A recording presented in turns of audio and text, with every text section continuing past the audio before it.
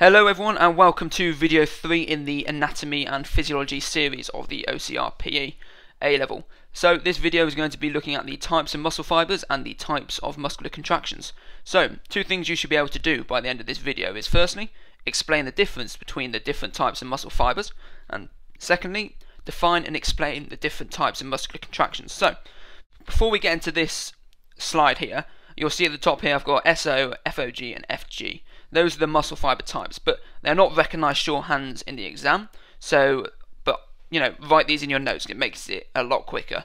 But remember, SO is slow oxidative muscle fibres. What this means is these are the small ones. They produce a low force contraction over a long period of time aerobically, and these are predominantly used in sports such as a marathon. FOG are fast oxidative glycolytic muscle fibres. Now what these are like moderate, intermediate size between slow oxidative and the fast glycolytic, and these respire both anaerobically and aerobically to produce an intermediate force contraction over an intermediate period of time, such as a 400-meter race. They are also known as like the speed endurance muscle fibres. Finally, the fast glycolytic muscle fibres, these are the largest. They produce the largest force contraction over the shortest time period, and a great sporting example of this is a 100-meter sprint. Think about it, that's it, it's done in like 9-10 seconds. So that's the example there.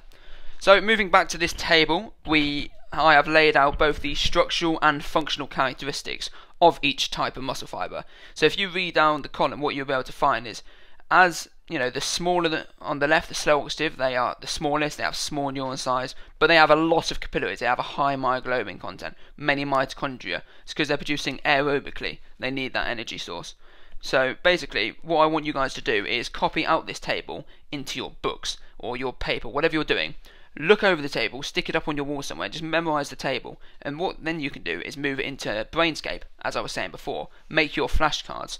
So what you can be doing is saying, talk about the structure muscle fibre in relation to slow oxidative, fast oxidative glycolytic and fast glycolytic muscle fibres, and then for each of them what you would say is SO equals small muscle fibre size, FOG equals intermediate muscle fibre size, and FG equals large muscle fibre size. Do that for them. It's a very simple recall, and that's what these questions are. There'll be 1 to 2 mark sort of questions like state.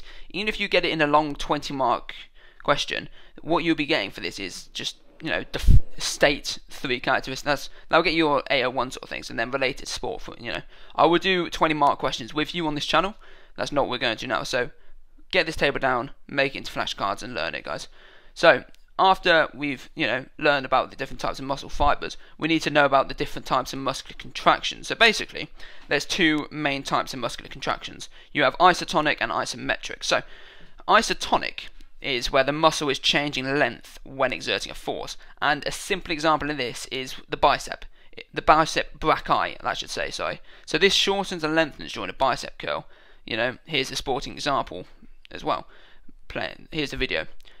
If you watch the bicep, it shortens and lengthens throughout the whole movement. But remember guys, right, bicep brachii, I should have put that in there. It's bicep brachii, not just bicep now.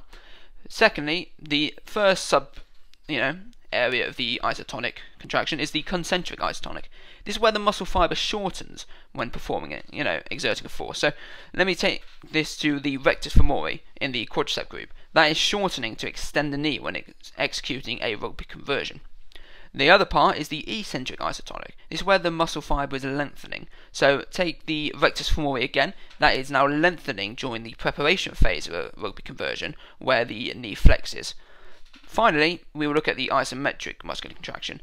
Now this is unique because what this is this where the muscle is not changing length when exerting a force. So the best example I can think of this is everyone does a wall sit. Everyone's done a wall sit in year 8 PE.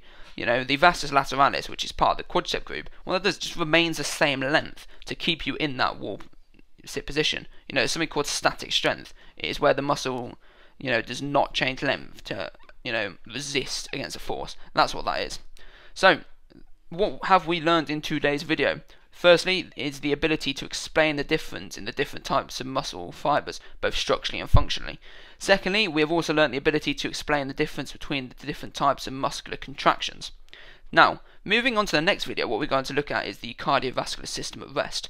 So firstly is the heart and the blood vessel structure. Secondly are cardiac cycles. And thirdly is the conduction system. So thank you everyone for watching. Please subscribe if you haven't already and share this video with your friends. Thank you very much, and I will see you in the next video.